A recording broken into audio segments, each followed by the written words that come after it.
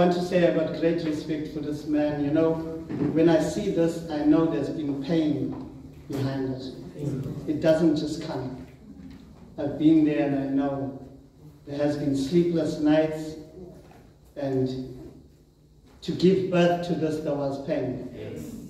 If you don't believe me, you must just ask your mommy, when she gave birth to you, was she laughing and praising the Lord? And you too, when you came, you were laughing? No. Ladies, I thought I'm going to get help. Come on, sir, say something. Yeah. And, you know, if you come into this world and you're not crying, they smack you to make you cry. So the introduction to this world is tears. And I know there's been tears in this place. And Pastor Mary, I believe that you can kickstart a general jet.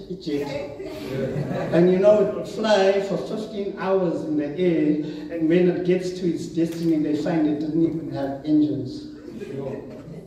Doesn't she? Who doesn't get kickstarted when she's leaving? Sorry, man, you're using the wrong fuel. Amen. Yes, my name is George Heslop, and I came to do my apprenticeship in Durban, in Yellow Park, as a birder and all that. And I was just telling my wife, I got 3 things from Durban. I got my building trade, and then I qualified as an alcoholic. Then I found my wife. People will say, aren't you ashamed to mention things like that? I'm not here about myself, I'm here to advertise Jesus. Amen. That you can have faith in that child of yours that's on drugs today. That God can choose you from the back when you think you don't qualify. And people have looked down upon you. And he comes and he lifts you up. But you mustn't say, look what I've done. What must you say? What the Lord has done. Amen. Praise the Lord. Man. You know, I don't know, the praise and worship seem to confirm the word today. I want to share on, we sometimes fail in the process. Let me give a foolish example. Pastor Peter can invite a prophet that's like Samuel. They said about Samuel that not one of his words fell to the ground. What he spoke came to pass. And a prophet will come to you and say, my sister, you're going to be a millionaire. And you're rejoicing for the word. Because it's confirmation somewhere that you have the spirit of the 4 lepers. You haven't got the leprosy, you got their spirit. That one of them said, why sit here and die? I think that should be in every Christian. I always say, if you're born in Mkuku, you know what's Mkuku? A shack. You didn't have the choice to be born. But at 82, don't die in the same shack. You should have that in you that you say, why sit here and die? You know, I like songs like, I believe I can fly. I dream about it every day, I believe I can fly. I believe I can build this church somewhere else. I believe I can do it. I dream about it every day. I believe I can build it. Sometimes you got to speak to yourself. Because no one's going to take a day off to come and encourage you. You know, they can put you in a room and say they're going to test your IQ. And they test your IQ and they say to you, my boy, you will not make it in life. Your elevator doesn't get to the top, so you'll never make it. But when you come out of there, you tell yourself, me, I can do all things in Christ who gives me strength.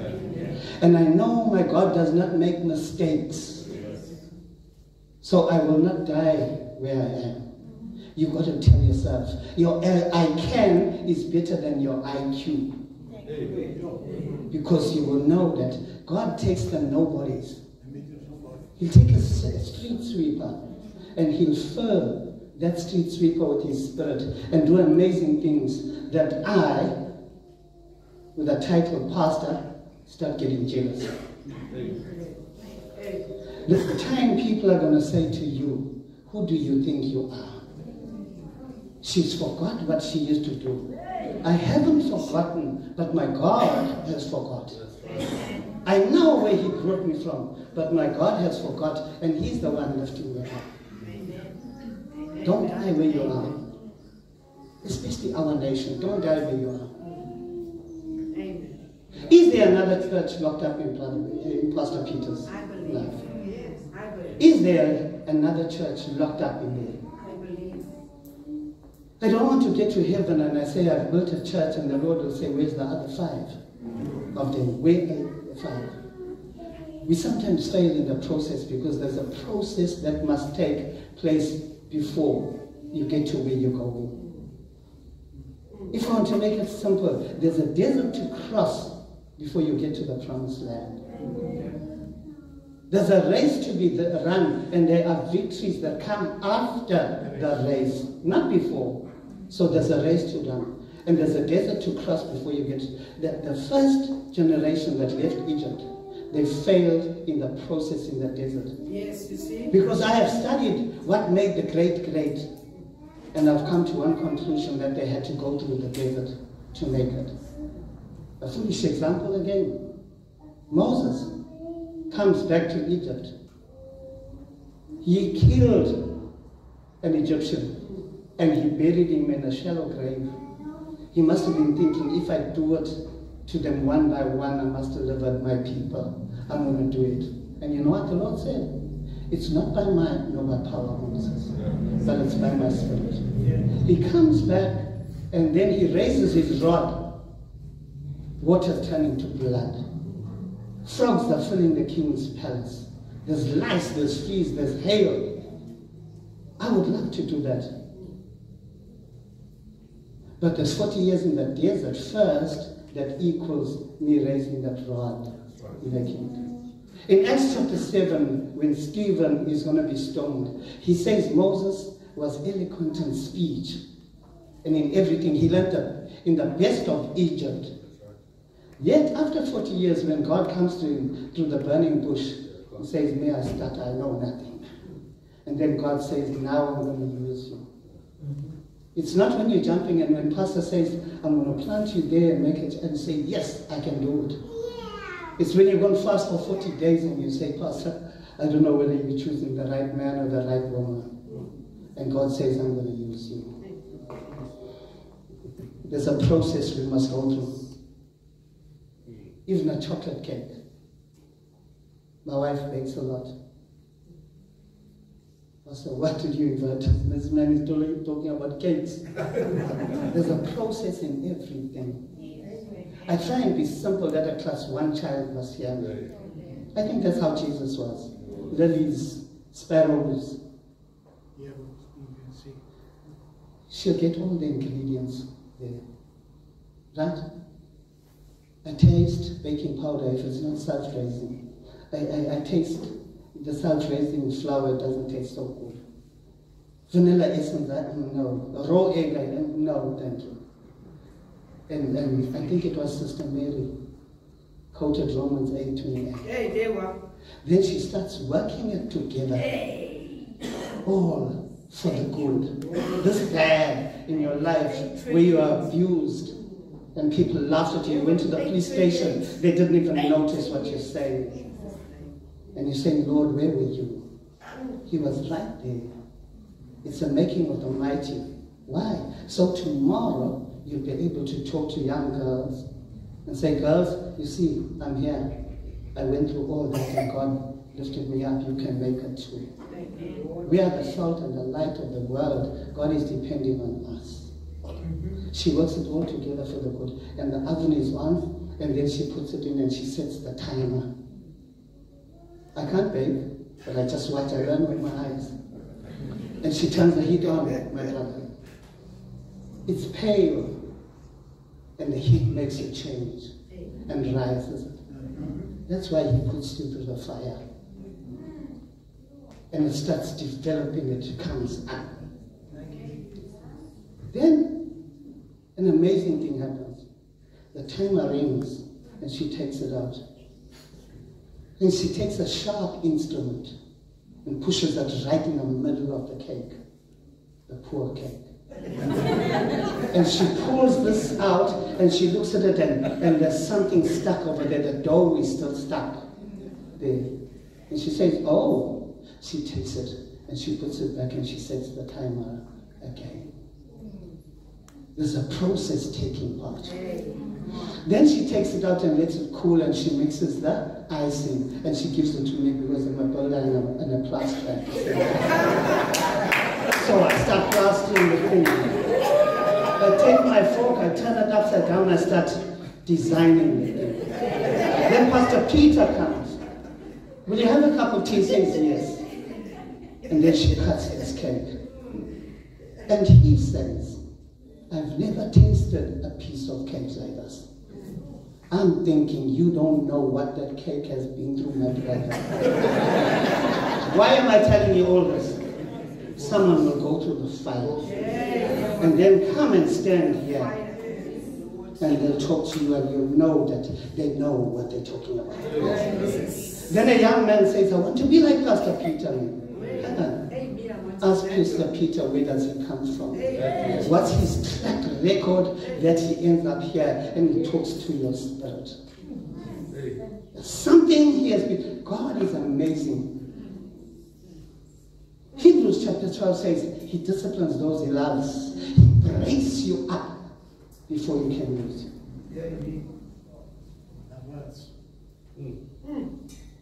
And you know why your son is on drugs and alcohol today? It's because of what he's got inside. Paul said we have this great treasure in these earthen vessels. And if the enemy can get to it, my brother, and take it from you, and then he's just roaming in the street and he's happy with that. Because each of us in this world are born for a purpose. No one in this world has got your fingerprints. Why? Because you're unique and you're special. You came into this world because there was a problem for you to fix. Don't die. The Bible says when David had completed his purpose for his generation, he fell asleep with his forefathers. Don't rob your generation. There's something in you, young people, that no one's got. Thank you, Jesus. Even Pastor George hasn't got what you got in him. There's a place where I'm busy for hours trying to fix something, and you peep over my shoulder and you say, Pastor, just give me 2 minutes. And I move one side, you touch 2 places, and the thing is fixed. I say, my boy, how did you? You say, look, Pastor, I just know. You came with that thing. Don't die with it, man. Why sit here and die? They said the 4 lepers said, I don't think so. There was one leper that told, they can't say it at the same time. One leper said, hey guys, why sit here and die? If we go into town, they're eating babies. If we stay here, we die. Let's go to the enemy's camp. If they kill us, we die. Esther, I'm going to the king. If I perish, I perish. Something, there must be a turning point in your life where you say, enough is enough. I'm not taking this anymore. I was talking to Mickey yesterday, and we were talking about how we used to drink. But I drank even better than him. I used to open a 750 bottle and squash the lid because I won't need the lid. Yeah, I know, yes. It's true. You see your son, he can come out. You must tell him, you know what's happening with you, son? It's because of what you got, that's why the devil wants to kill you. And the devil is a liar. Yeah. You'll go through some things where you say, Lord, where are you now? I don't understand. He didn't call us to understand. He called us to believe. Amen. That though he slay me, yet will I trust him. Yes, me, I know my Redeemer lives. Yes. When he must come and redeem me, he'll come and redeem me. We fail in the process. As I was saying, a pastor will call the prophet and he say, you're going to be a millionaire. And everything seems it's working towards that. Next thing, there's chaos. You lose your job. They're coming to take your furniture. And then what do we say? False prophet. Not a false prophet. You're going through the process. You're going through the desert to be able to qualify to handle the promised land. And each of us here have got a promised land that God has made for us to reach. Don't die where you are.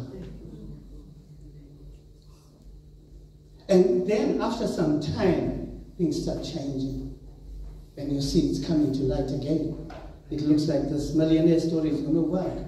It will, but he humbles you and he breaks you in as a stallion is broken for you to be able to put your glory, your 3-year-old daughter, on a heavy-sized stallion that has been broken in. If it's not broken, you cannot put your glory. And besides, before you are broken, God cannot put his glory on you. You got to be broken. Yes, indeed. He's killing the pride, the I in us. Let's read Habakkuk chapter 2. They were. Thank you, Lord. Praise God. Yeah. Verse 1. Habakkuk is complaining here. I know none of you all have complained. Me, I've complained this thing that, you know what, the wicked seem to be prospering. These drugglers are riding cars that I only dream about. I've never ridden. And they're prospering, and they don't even know God. How come is it, Lord? Why are you quiet on this matter? Why are you quiet? And then in chapter 2, verse 1, he says, I will stand at my watch and station myself on the ramparts. I will look, listen at this English, I will look to see what he will say. How? You will look to see what he's going to say, and you're not mentioning your ears. Have you ever spoken to someone, a revelation that you got overnight, and they were asking you questions and you tell them like this or this? They say, oh, now I see, and yet you showed them nothing. You just spoke to them. They're not talking about these eyes, they're talking about other eyes. The spiritual eyes. Now I see. I like preaching to Zulu people. I don't know whether your pastor told you I've got 2 IDs. And you know what? They don't say amen, Pastor. You know what they say? They say, And you know that the word is hitting inside. Because I can say amen, amen, finish, Pastor. Amen, amen, my roast is waiting. I go, amen, man. But if you say, that means, Like you see. I'm getting that. I can just leave it, we'll need an interpreter. Yeah. I will look to see what he will say to me. And what answer am I to give to this complaint? You know, when the Lord answers, sometimes he doesn't even answer what you've been talking about. Then the Lord answered. Hey, they were. Write down the vision or the revelation. Come on, sir. Make it plain on tablets, so that the herald or the reader may run with it. Okay? For the revelation awaits an appointed time now. That's why I was expecting it the 3rd month and it doesn't come. It's an appointed time, the fullness of time. When the fullness of time came, the Messiah was born. For the revelation awaits an appointed time. It speaks of the end, not the beginning. It speaks of the end and will not prove false. Though it linger, wait for it. For those who wait upon the Lord, it is them that will soar on eagle's wings. Run and not grow weary, and walk and not faint. Soar on eagle's wings. I mustn't forget where I was. But let me just take you on a little other simple thing.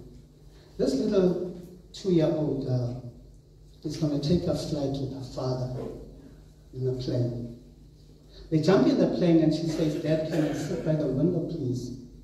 And the father says, sit by the window. And when she was walking to the airport, she was saying, Dad, high buildings, big buildings. And he said, yes, they call them skyscrapers. So she said, oh, okay. And she jumped in the plane, and the plane took off. She's looking through the window. She says, Dad, small people, and small cars, and smaller, as it went higher, they became smaller and smaller. Those who wait upon the Lord will soar on eagle's wings. Start looking from above, from where God looks, and the skyscraper becomes small. That mountain you are trying to climb becomes small. And the father said, no, it's the same. You know what I mean? She said, no, Daddy. Small people, small cars. If you wait upon the Lord, He will lift you up that you start looking down and you see it as He sees it. Amen. Amen. You put your God there and that skyscraper becomes small. Praise God. The grace and appointed time. Yes. It will certainly come and not delay. Now it says, it speaks of the end.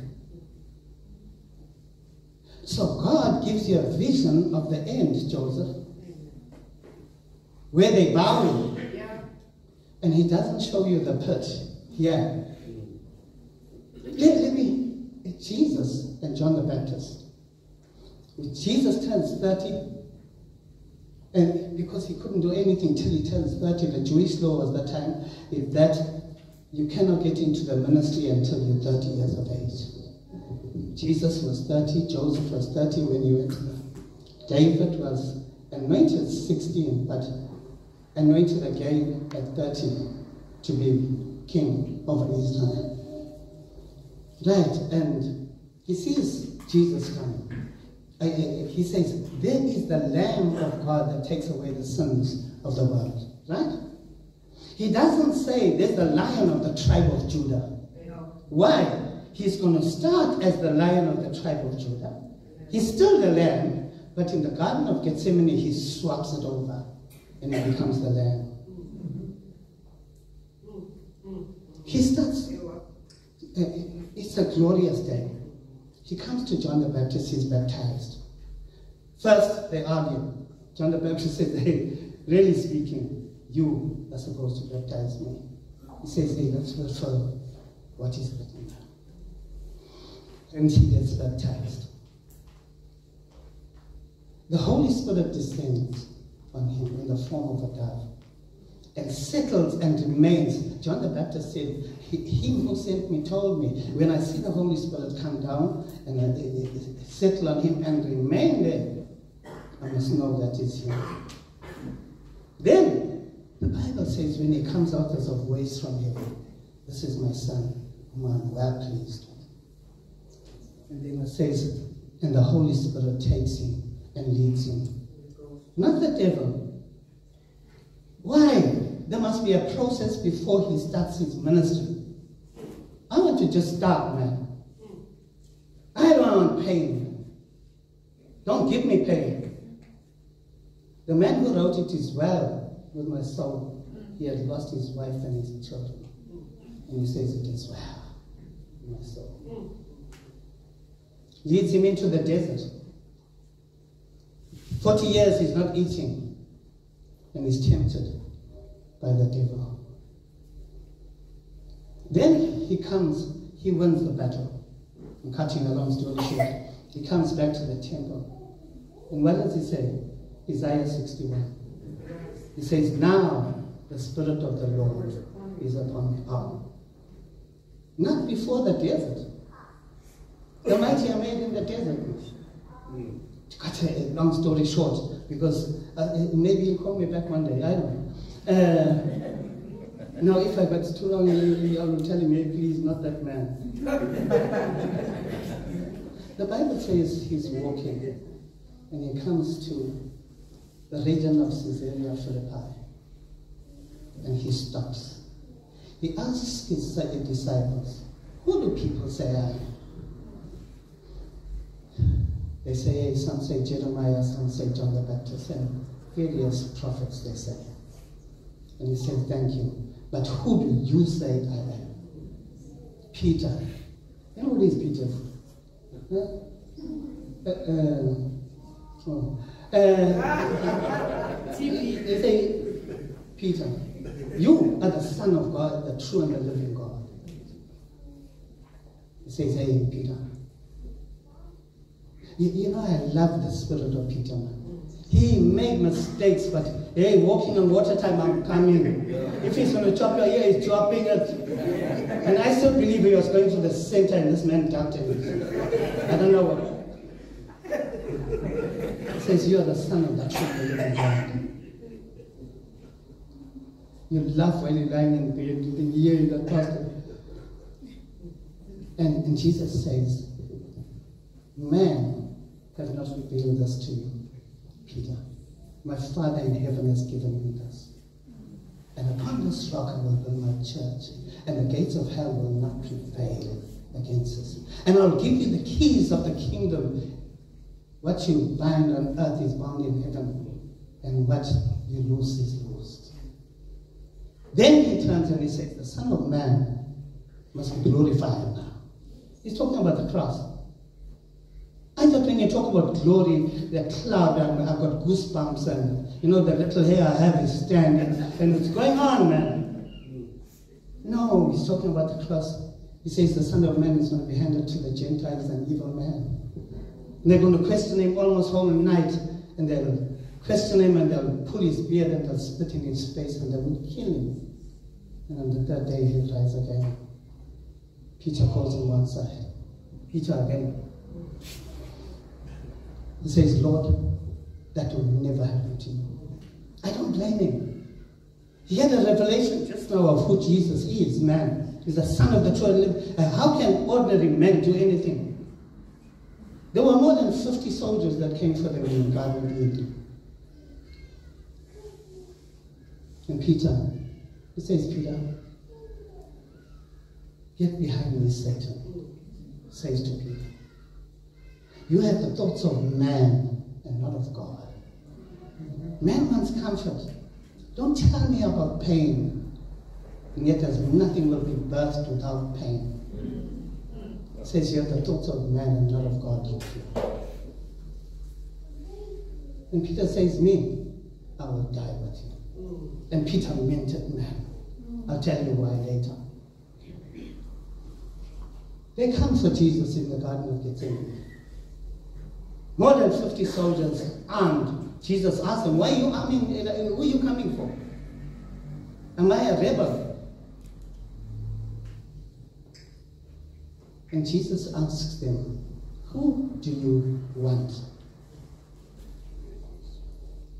He says, they say, we want Jesus of Nazareth. And he says, I am he. And they fall. When they fall, Peter draws his sword. He thinks, if ever we've got them, it's today. He knows who is with them. But he doesn't understand. He's no more functioning as a lion of the tribe of Judah. He has turned around. Now he's the lamb. He cuts this man's ear off. It falls in the dust. He doesn't blow the dust away. He puts it there. I believe that dust turns into flesh too. I don't know. Because that flesh is sticking on was dust once upon a time too. And he says, Peter, put your sword away.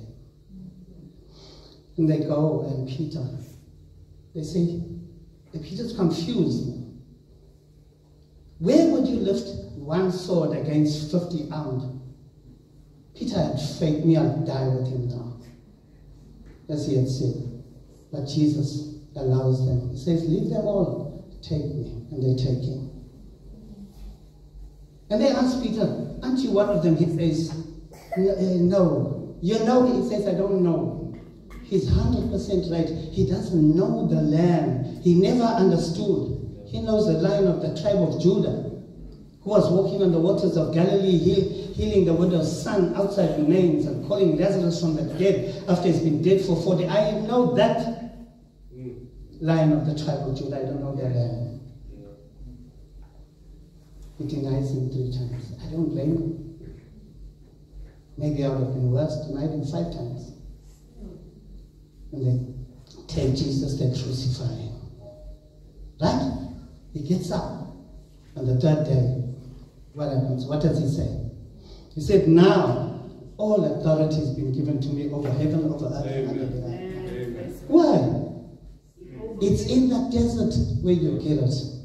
He says, all authority has been given to me over heaven, over earth, and under the earth. We run away from the desert, but that's where the mighty are made. You see?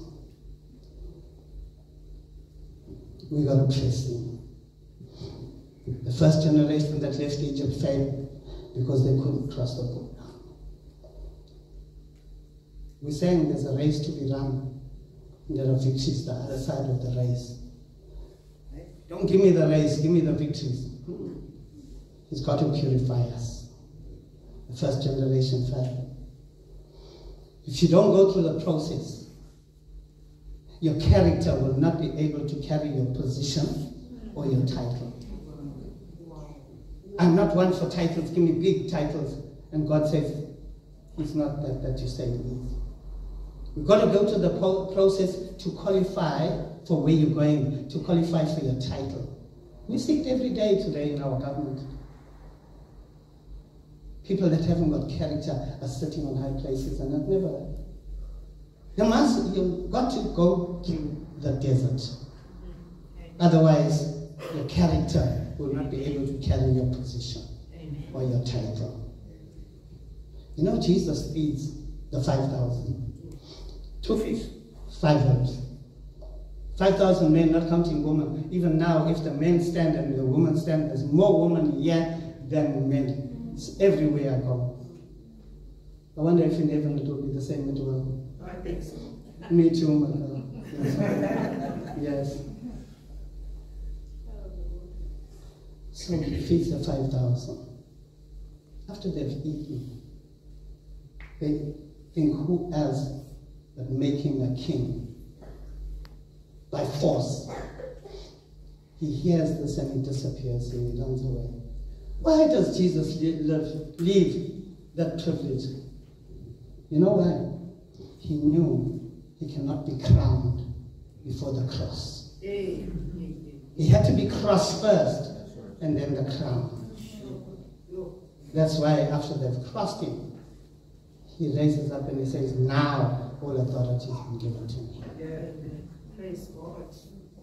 Thank you, Lord. You know what we say when something happens? Why me, Lord? Why me, Lord? You know, 1 Corinthians 10 says you will not be tested more than you can take, man. Make a way. Yes. For you to stand up under it. That's why the scriptures like Romans 8:26. When you do not know how to pray, the Spirit himself intercedes for you with groans that words cannot answer. Words cannot utter. That's when tears are running over the bridge of your nose at 12 o'clock at midnight and 1:30 in the morning. And your husband is lying over there. He doesn't know what you're going through. And you're saying, Lord, is there anyone in the world that's going through what I'm going through? And the tears are running over the bridge of your nose. When you do not know how to pray, the Spirit himself will intercede for you with groans that words cannot answer. You get up from there in the morning, and people will never tell that you were crying last night because you told yourself, I'm the head, I'm not the tail. I will not die. I will live to see the glory of God. Yes. I'm confident that I will see the blessings of the Lord in the land of the living. If he brought me through the bear and the lion, surely this uncircumcised Philistine is coming down to me. You've got to speak to yourself and pump yourself up, man. Come on. 2 youngsters once said to me, hey, Pastor George, are you ever down? I said, go and ask my wife. She'll tell you. Sometimes I don't want to get up. I'll tell you something I'm not supposed to tell you. Sometimes when I don't want to get up, she gets the spirit of Ezekiel in her. She comes and she stands over me and she says, I prophesy to the forums to blow over these dry bones. Yeah, Pastor P. I start feeling it today. I'm telling her, man. Yeah. Yes, she said, I prophesy to this, right? You will not die, but you will live. Amen. Get up, man, and I kick-started. When I'm in the freeway, you never say I kicked it at home. Even now, maybe I kick-started it and you don't know. Wow, man. Yo. Is that okay, Pastor P, man? Hey, you're getting me excited. Praise God. Praise God. They must call him back, at least we laugh.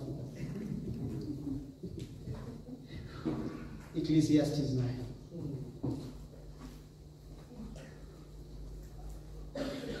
What's the name of this church? Emmanuel. God is with us. I know, and living word. Yes, right. He never died. He died and he rose again. You know what the Bible says? The Bible. It says, say I'm your dad, boy. I'm your dad. No. Yeah.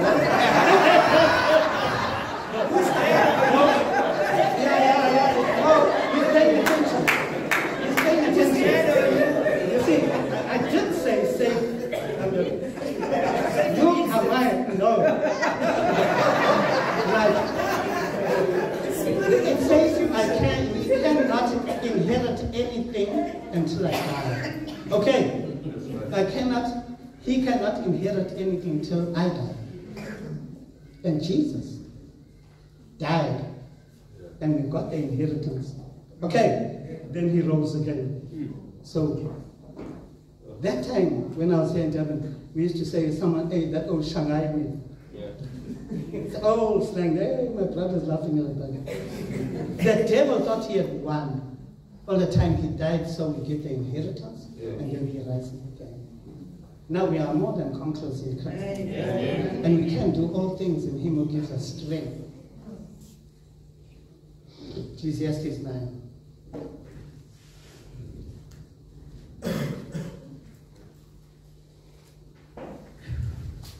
Verse 11. This is the wisest man on earth speaking. That time, till we came, we have the mind of Christ. They finished. But only that we don't know who we are. That's why we're not functioning the way we should function. We must know who we are. We have the mind of Christ. Amen.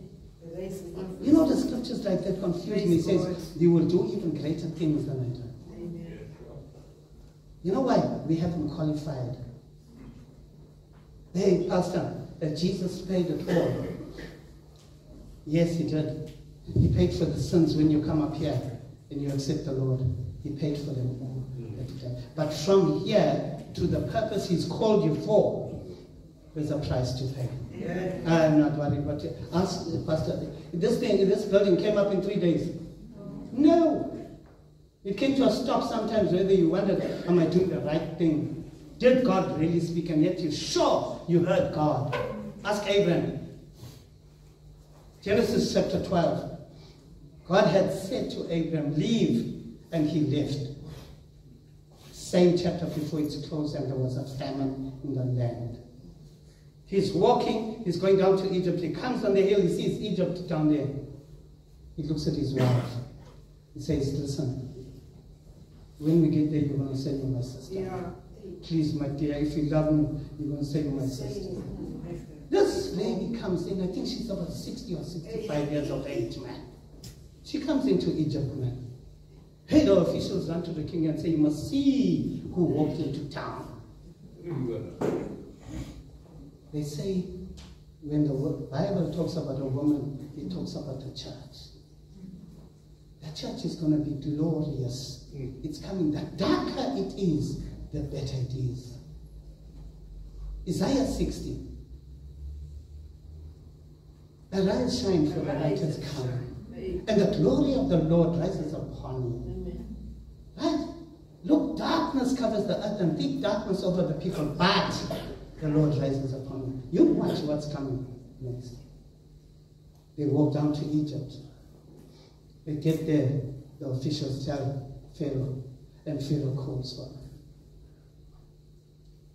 You know, I want to imagine. I believe imagination is a gift from God. You see this building there? It was first in pastor's head. Then he put it on paper and he gave it to the architects to draw. I see Sarah there. when they're taking her. She looks back at her husband. Like, they're taking me. Abraham. You know what happened there? Pharaoh starts giving him camels, male servants, and pays the water for them, for her. Silver and gold. This guy takes it. Then the Lord fights his battle, appears to Pharaoh and says, your neck. This is someone else's wife. Yeah. You must read the Bible. He didn't give back the camels, he went. So he went down to Egypt for supplies for the journey, the Lord. God will provide for you in a way that you will never think. Amen.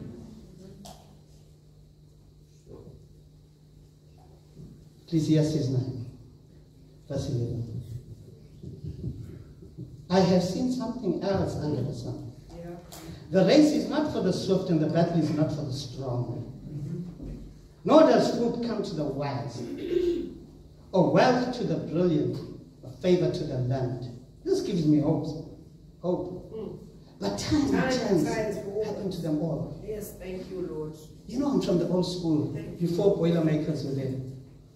Hey? There was blacksmiths. They used to put the iron in the fire, right? Till it turns red. And then they say, strike while it's hot. Because if you miss your God-given opportunity, and it cools down, you'll have to strike many times. But if you strike at the right time, and you don't know when that cycle will come back again, if you miss your God-given opportunity. Yeah. Don't miss your God-given opportunity. You watch for your God-given opportunity. When God says move, you move. If you read about great men of God in the Bible, Abraham, it says, when God said you must move, he moved. Give your only begotten son that you love, he says, early in the next morning he went. David is sent to the army to see how his 3 brothers are doing. It says, early in the morning, David left. If he left late, he would have missed that opportunity. Excuse me? When Goliath is coming out. He would have missed that time. When God says move, move. Yes, indeed. And if he says strike, I see my cousins over here. Phyllis, Sister Phyllis. Praise the Lord. Yeah.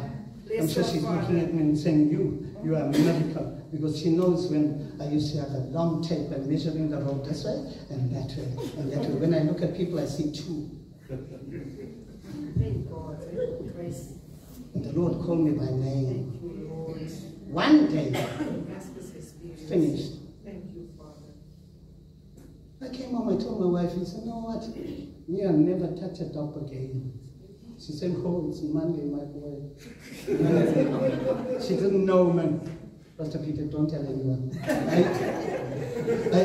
I used to go Friday and pay first day. Never mind my children. I pay there, I'm fixing up for Monday, Tuesday, Wednesday, Thursday, and Friday I go and pay, and I fix. You see, I didn't know the Lord, the enemy is using my gifting for himself. When I left, they were missing me because I was leading them. I knew how to make a plan when there's nothing. And now when I'm building a church, I know how to get cement. Hey, and my wife is always there. We got the labor and we got the time and we got no money, Pastor. She said, I was looking at your card. I said, what? I was looking at your card. Why we got this labor? It never comes back, but it comes back in many other ways. Hey. Hey, God. He's a miracle working God. Hey, praise you. Don't turn from him. It's too late to turn from him. Yeah. Says, moreover, verse 12, moreover, no man knows when his hour will come. No, not to die. When God has opened that door that no one can close. Amen. You know what? You've been fasting for years. You've been coming to Pastor Peter's church. Whatever he says, you're doing, and it just doesn't seem to work. One day they tell you that Pastor Peter's having a conference, and you say, I've been to many of those. I've prayed, I've fasted, and nothing happens. And someone new in the Lord will come and say, okay, come with me then. Let's go. There's 3,000 people. He's so disappointed, he's so discouraged. You know, one time I went to an evangelist meeting and he said, all those who are discouraged, lift up your hands.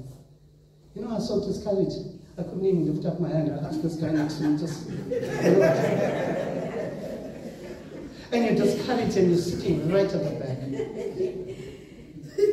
And then God's spotlight is moving around.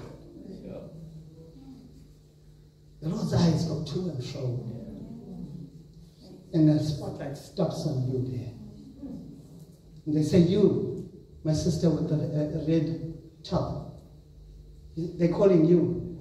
And you say, no, they've called him this side of me and that side. It can't be me. And it's you on that day.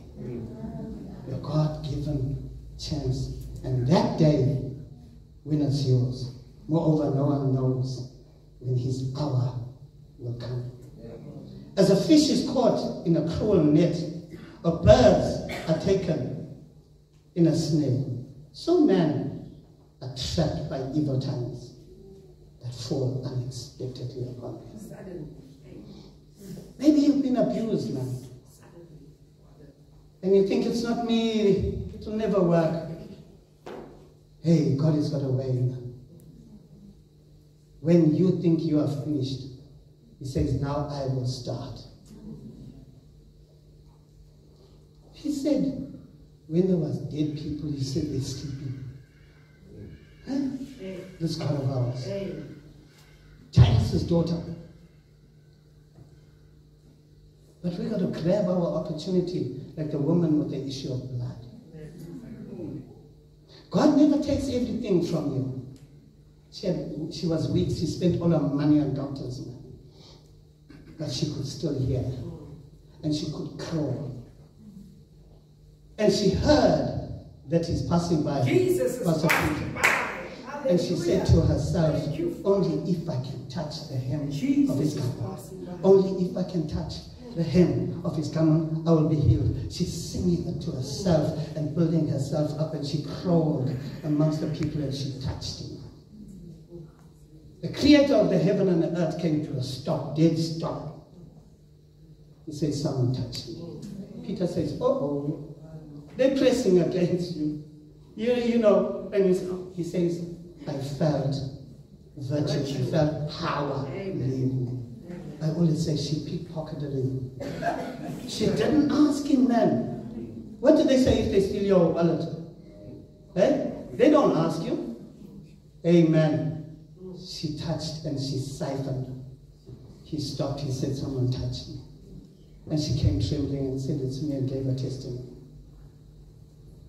While they're talking, Jairus' servants come and tell Jairus, don't worry, the teacher, your daughter is dead. He turns around to Jairus, he says, whose report will you believe? Don't listen. Don't listen to anyone. We're going to see this thing through, boy. Okay? Jairus' daughter is 12 years of age. This woman has an issue for 12 years. There's sometimes when things just line up for you, your God-given opportunity. And people will say, how did you know? And you say, I don't know, but I just knew. When things line up. 12 years, Jairus' daughter. 12 years, the sickness. No one knows. And it says, as a fish is caught in a cruel net, and birds are taken in the snare, so men are trapped by evil. You know, sometimes you see a talented man. And I think this guy would get so far if he could just listen, let me coach him. No. What happens to a fish caught in a net? It never swims the way it was meant to swim. What happens to a bird that's caught in a cruel snare? It never soars the way it was supposed to soar. Today, family, let's rise. Let's function the way we are supposed to function. It never soars the way it was supposed to. So because it's caught in this. Sometimes it's guilt because you have done something. And you say, well, God can never use me. Moses was a murderer. He murdered. That was a human being he murdered. Paul was a murderer and he writes 2/3 of the New Testament. Don't die where you are. Don't die where you are. Okay, I think I've got to hurry up now. Romans chapter 5.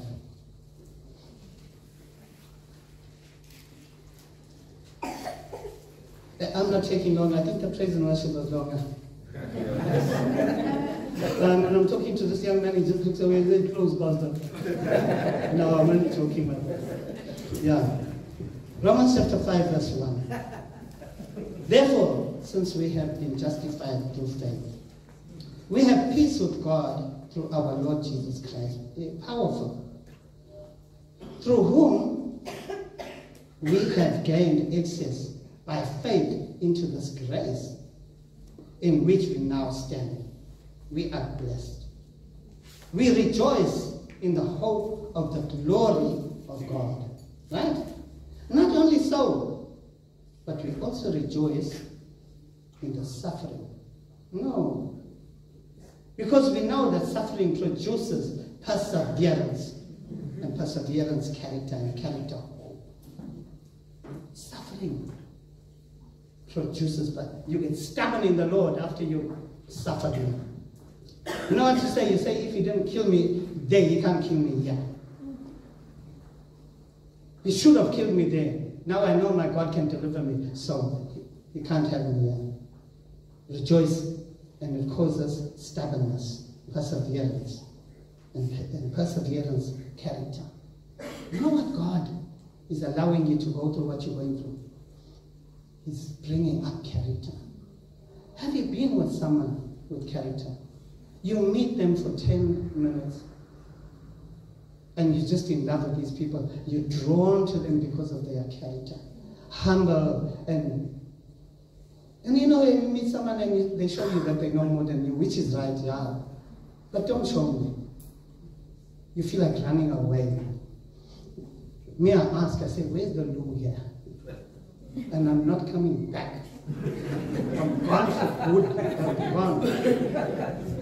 Character. God is trying to get character out of us. You know when someone comes to you and says, you know what? I've messed up. I've sinned. You know what I did? I did this and did that. Don't say, how can you ever? How can you dare? They came to you because they're coming to fall on you. Help me. I've messed up. There's no reverse. I can't. I tell the church in Akopa that if a sinner cannot run into the church and find help, you must keep ropes. Say, look, go and hang yourself as well. Here is the hope. The church is the washing machine. You see? You come with the filthy overalls and everything, and your wife puts this overall and puts Omo, non-name brand on. We won't argue about that. And this machine starts winding it now. When the sinner comes into church, you point them to the cross and the blood of the Lamb Jesus Christ. And you say, come with them, though they're as red as crimson, they'll be washed whiter than snow. But Pastor, I've done this and that, it's okay. You know, I didn't get saved for some time, Pastor Peter. I used to think these people don't know what I've done. I'm a sinner now. I didn't kill anyone, don't look at me like that. I mean, I was a sinner. Whatever I did it properly.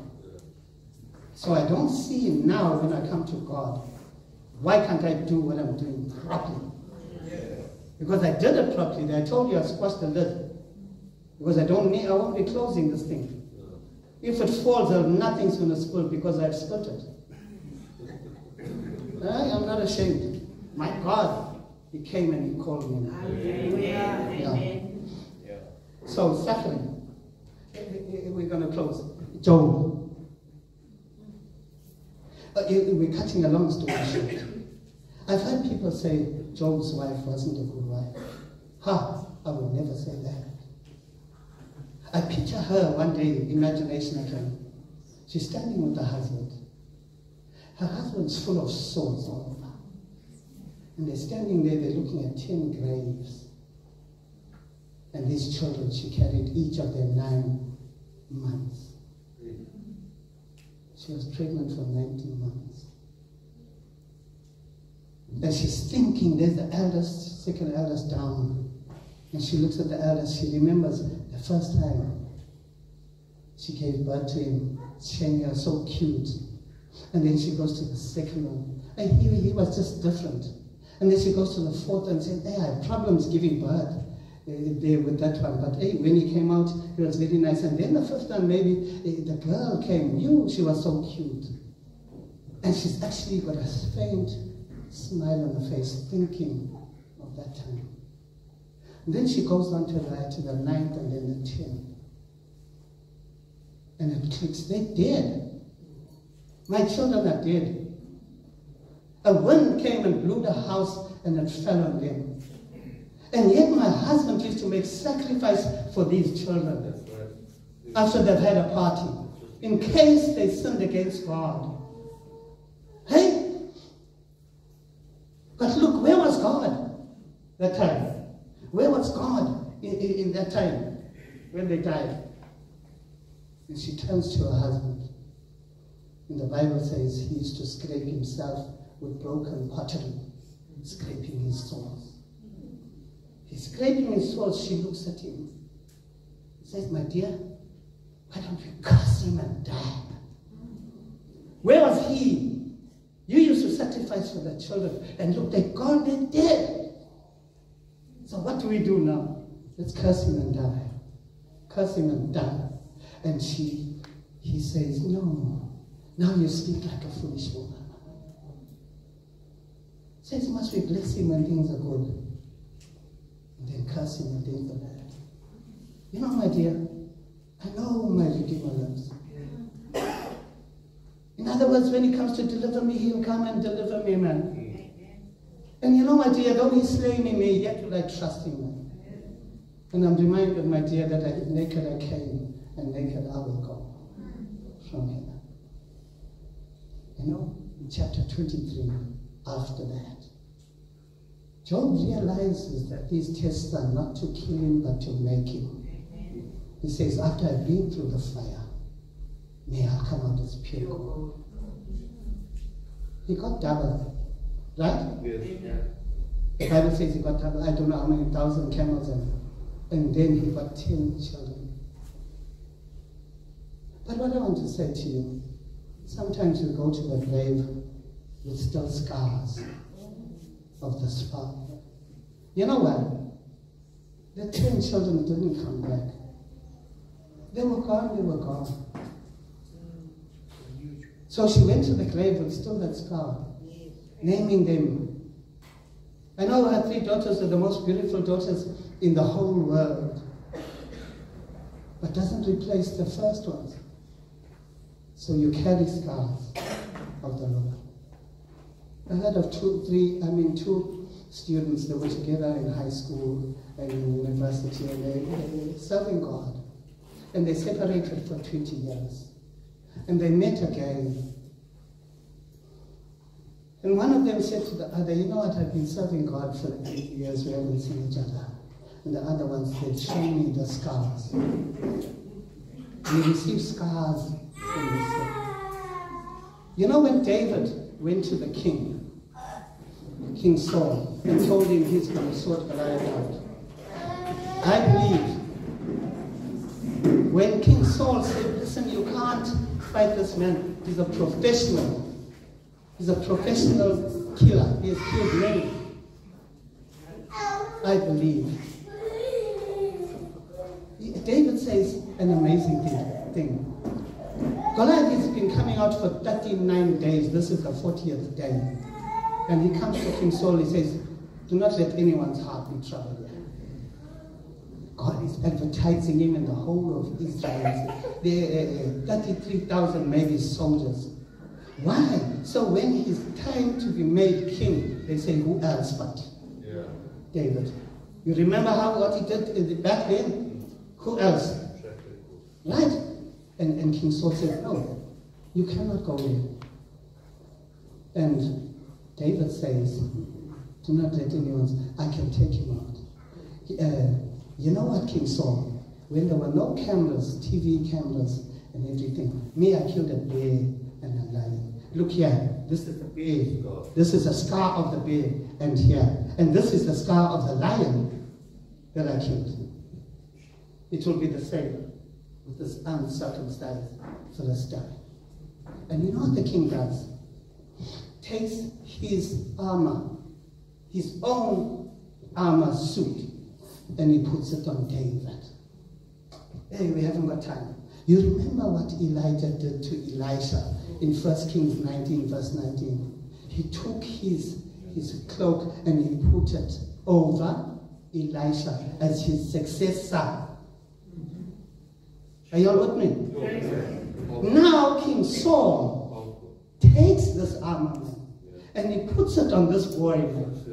The ones that are standing, Eliab, his brother, David's brother, that said, hey, you evil heart, and yet God said he's found a man after his own heart. They're looking at, and someone says, hey, the king is putting on his armor. They say, no, it's that young man that was here.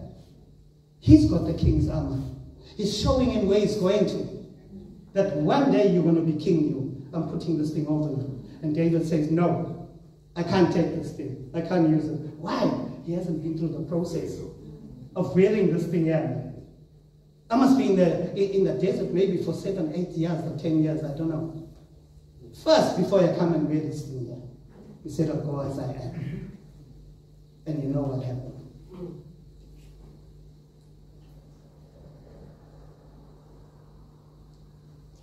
So Job got double. Let's just run through Joseph quickly. I'm closing. Joseph is comfortable. He's spoiled. Coat of many colors. He went looking after the sheep and the cattle. With his brothers, he came back and he blamed them for doing something. They must have killed one of the lambs, and at a Friday he came and they didn't like him. But again, it was worse that he had this coat of many colors, that his father loved him more than all of them. Now God must get him out of this comfort zone to where he's going to be useful. Right? Cut a long story short, the father says, go with food. Take food for your brothers and find out today. He comes to them. This boy didn't eat on the way, man. Thinking I'll sit with my brothers and eat. He should have eaten before he got there. Because they take the food and then they put him in a pit. I can see them sitting on top and eating the meat and throwing the bones into the pit, mocking him. Where is the dream that I had? He had a dream, he had 2 dreams. His father asked him with the second dream, what is the dream that you have, my boy? What is this dream that you have? Will your mother and I come down and worship you? Come down where? Egypt.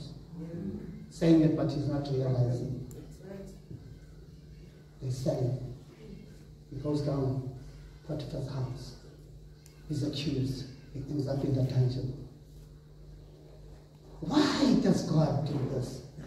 You can never be a true ruler if you haven't been down there.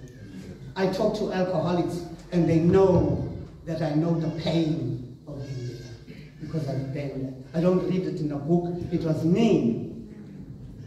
He took me down there so I can have others in the dungeon, because you can never be a true leader if you don't know how it tastes down there. And another thing, he was falsely accused.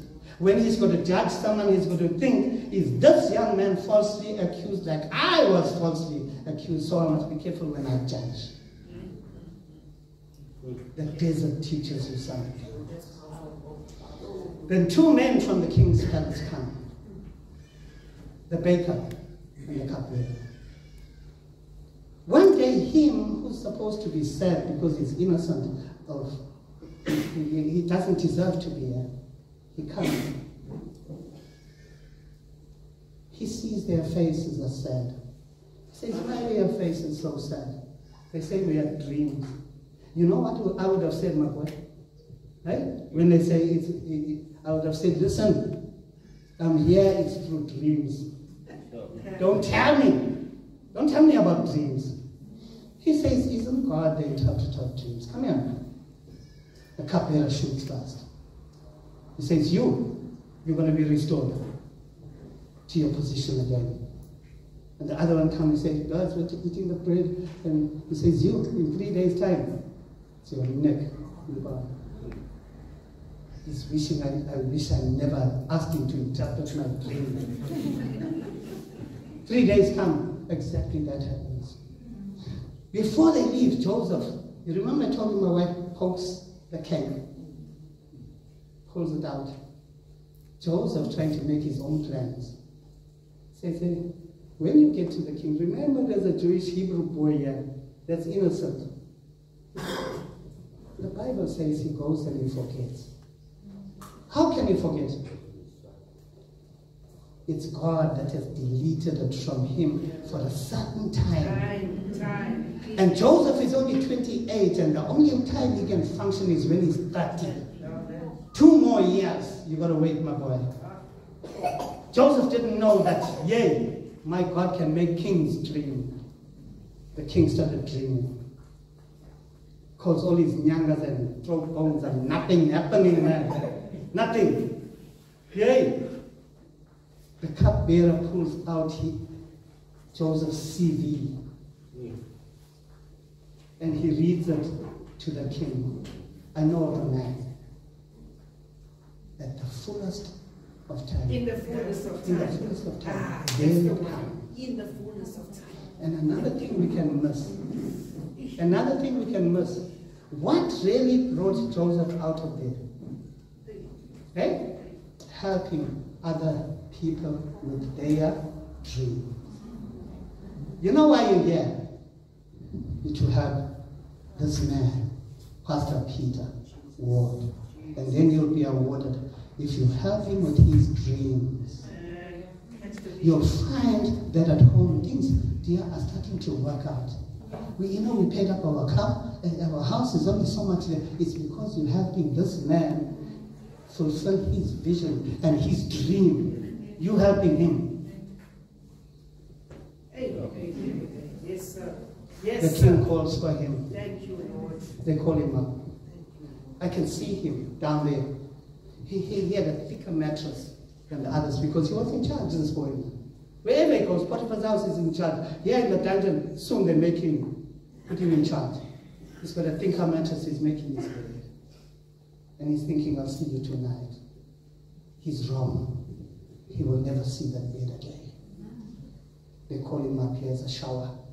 He tells them, I've had a shower. They say, you're going to re-shower here. You're going to shower again. You're going to meet the king.